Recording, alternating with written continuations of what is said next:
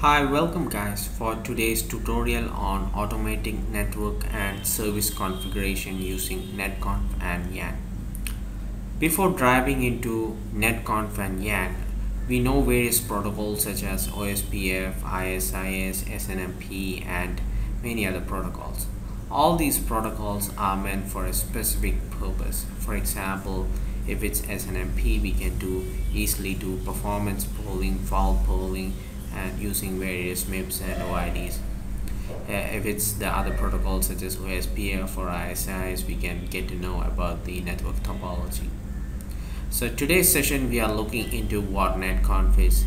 So jumping into the session, netconf is a IETF protocol for network configuration management, and Yang its data model. So today's session we are looking into what netconf is. Netconf is an IETF protocol for network configuration management, and Yang is its data model. How we can relate to SNMP is what netconf is for Yang is what SNMP is for MIP. The basic important thing about this session is to understand that the traditional network configuration is through the CLI configuration change, and the netconf will bring an additional flavor to this, where we can automate certain network configuration procedures. Okay, so let's go to the next slide. The attributes of netconf includes certain specific logical data storage and transaction model. In session-based transaction models are very integrated to this type of operation, where we can specify a certain session-wise transaction, so that large number of automated sessions of configuration changes are going into the network can be easily monitored and understood well. Yang is the data modeling language defined under RFC 620 and netconf for the RFC 4741.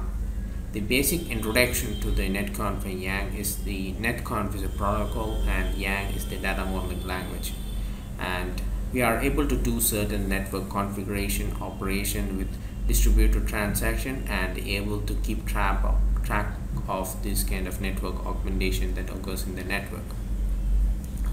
So let's see some of the example of a Yang data model.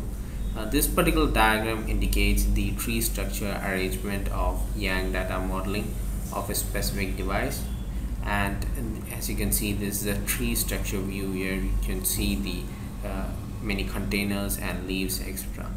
The model is split into various containers and leaves, and the leaves contains the data to be augmented.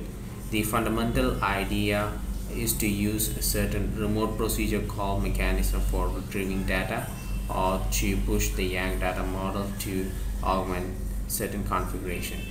Other facilities also include certain data filtering mechanism and specific iteration of certain containers and fields to augment specific configuration in network. Multiple configuration data storage method also include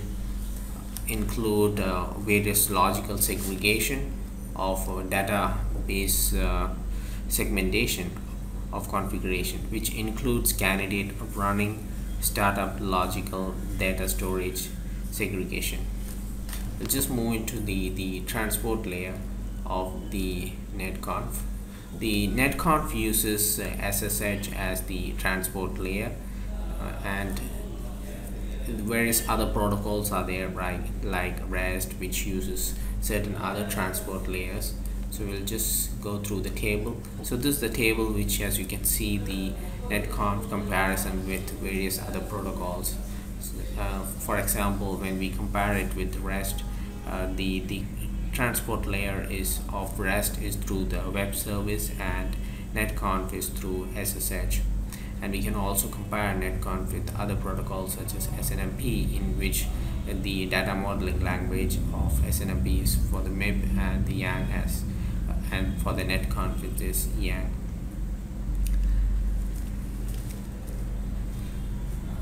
So as you can see, the network in netconf, the various data, logical data segregation are shown here, whereas shown as running, startup, candidate.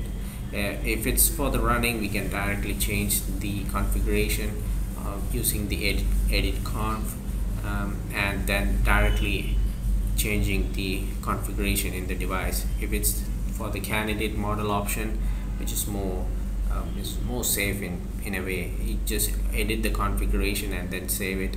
And there are various other models in which where you copy the config to the running model and then copy to the startup.